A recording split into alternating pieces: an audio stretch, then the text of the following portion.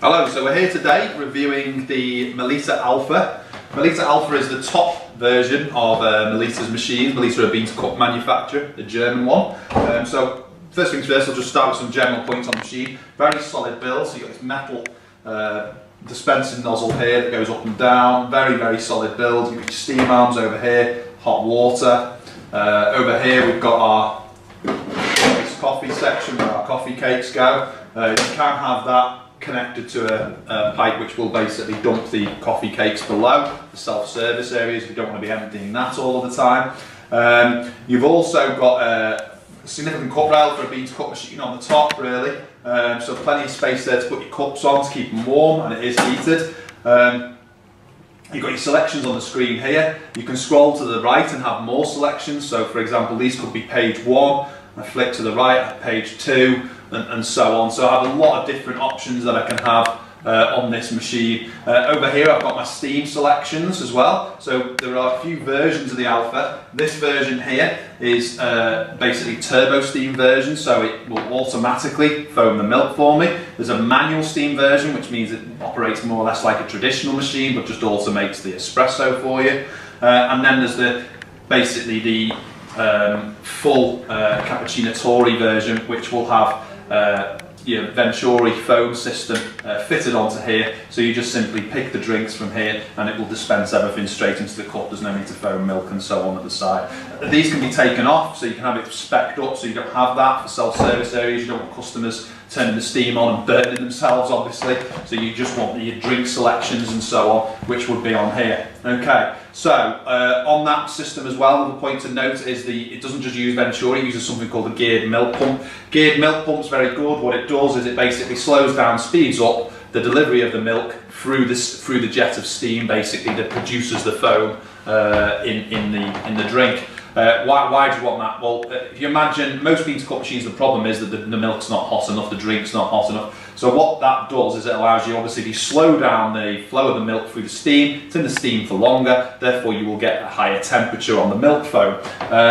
If you that will also, as you have the milk in there for longer, it will smash apart the larger bubbles, producing smaller bubbles. So you end up with a tighter milk foam, more like what you'd use, what you'd get out of a professional barista using a traditional machine. So that geared milk pump really does give you some nice options. It's also better at cleaning itself through, so there are hygiene benefits to a geared milk pump also.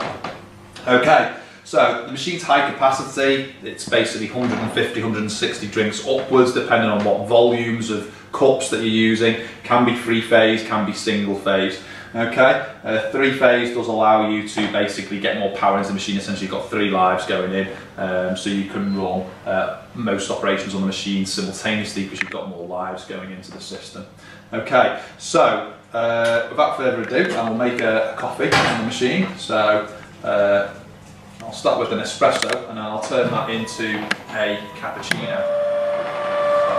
Okay, so you've got 2 hoppers on the top. So you can have your own coffee and a decaf version, or maybe you have a blend over here like a house one, and then you'd have your seasonal or single estate one over on the right. You could then use that to do your decaf, which is located on the top. So you put your scoop of your decaf in there. That's also used for cleaning. Okay, so my espresso's been made. Okay, so I will just set this going.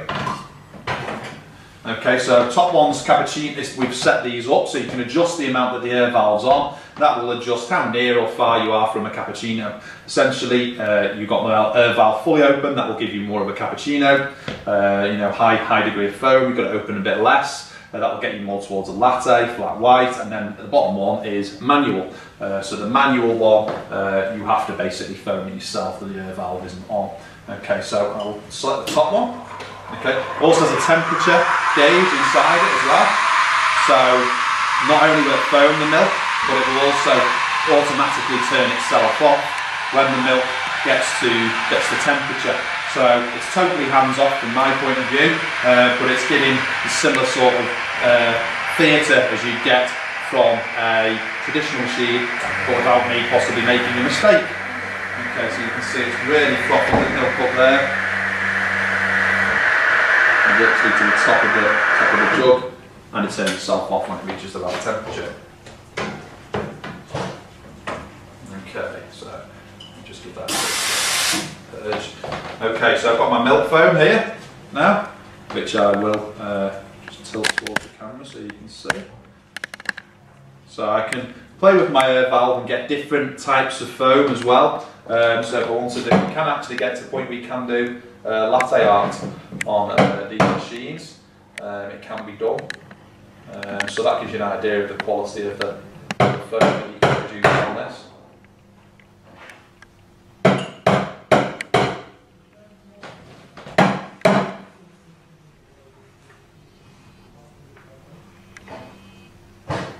There we go. So there is your cappuccino. Okay. You can do two at the same time, so I could have done 2 espressos, added a bit more milk, foamed enough for 2, and so you can really pound out the coffees on this faster than you could do probably on a traditional machine, but still getting that quality, so you're not relying on the skill of the person using the machine. As I say, we can change all the parameters on this to produce a different type of milk foam, so you can see on that it's really thick milk foam, so you're going to get, you know, good depth before you're hitting any coffee. Okay, and that's it really. The machine is very reliable, a lot of metal parts, so the benefit of that is that you're not paying for someone to come out and fix it all the time. It's got a huge boiler inside the machine. In fact, it's got 2 boilers to be precise.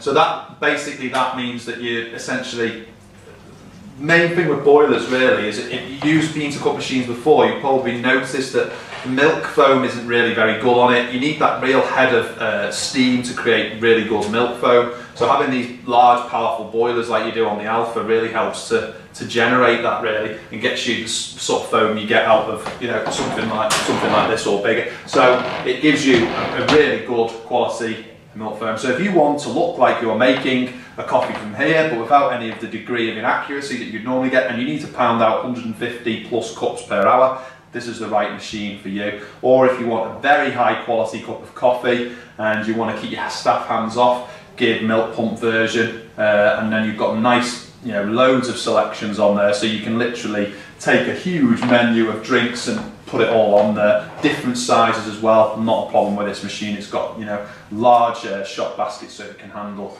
you know, different quantities of coffee.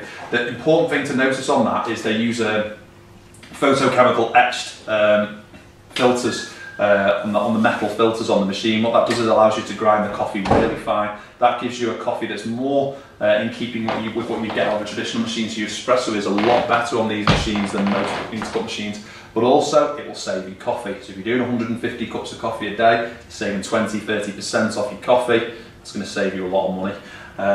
You know, typically some sites are saving £10–15 a day on their coffee on these machines, which is more or less paying for the machine on a lease. Okay, thank you very much for listening.